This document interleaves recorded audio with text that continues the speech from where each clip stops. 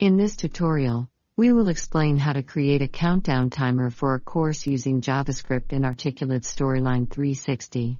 Open your Articulate Storyline project file where you intend to add countdown timer. Step 1. Creating a variable. Access the Triggers panel located on the right side of the screen. Select Manage Project Variables. Click on Create a new variable. Name the variable as countdown and set it type text with default value to 15 minutes. Step 2. Embed JavaScript into the Storyline project. Select Create a new trigger. Configure the trigger action to execute JavaScript.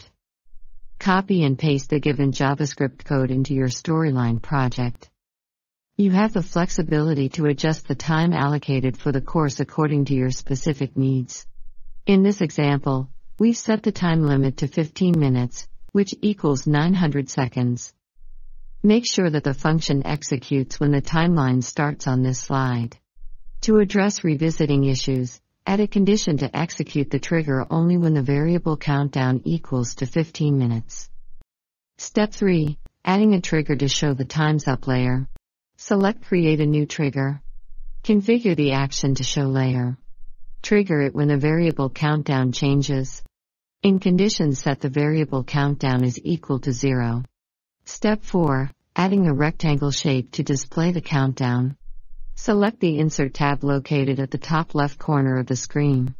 Go to the Media section and click on the Shape tab. Choose Rectangle from the options available under Rectangles. Position the rectangle as desired on the slide. Step 5. Preview and test. Preview your Storyline project to test the functionality. Ensure that users cannot progress further in the course after 15 minutes have elapsed. Verify that the countdown variable updates correctly and the countdown stops after 15 minutes. Thank you for watching the video.